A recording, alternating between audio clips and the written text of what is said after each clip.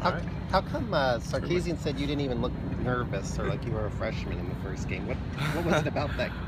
I don't know. I guess I just play fast, so maybe it didn't look like it, but I was a little. I don't think I was nervous. I was more anxious than anything. I was excited to get in. And then to make plays, how did that feel? I felt awesome. First time walking out to Cali, I'll never forget it.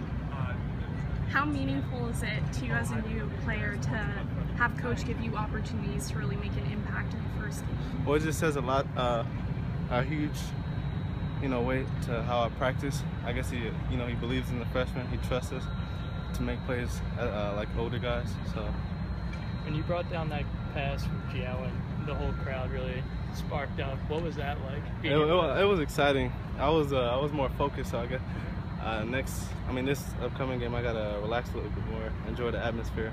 I think I was too focused. Not that that's a bad thing, but just gotta loosen up and just play. With Justin coming back today, how do you see your position kind of switching or changing a little bit? Just gotta perform when my number's called. I understand, this is a business. Just next man up. So. Did you and the other two freshmen talk afterwards about we how were you excited. all played? They told me that I have to get a touchdown this week. I was the only one left out. Although I had big plays, they felt that I was left out with the touchdowns. That's all right though. What is it like for all three of you kind of gelling together, but also competing at the same time? It gets tough at times. I'm sure they get frustrated as well as myself, but we just got to keep working because we know the future's bright. Do you feel like you have a unique role because you're able to kind of catch passes and you can do different things?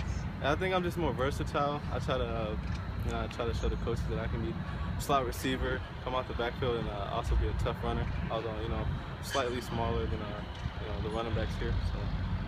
What does having a game under your belt do for your confidence? It definitely boosts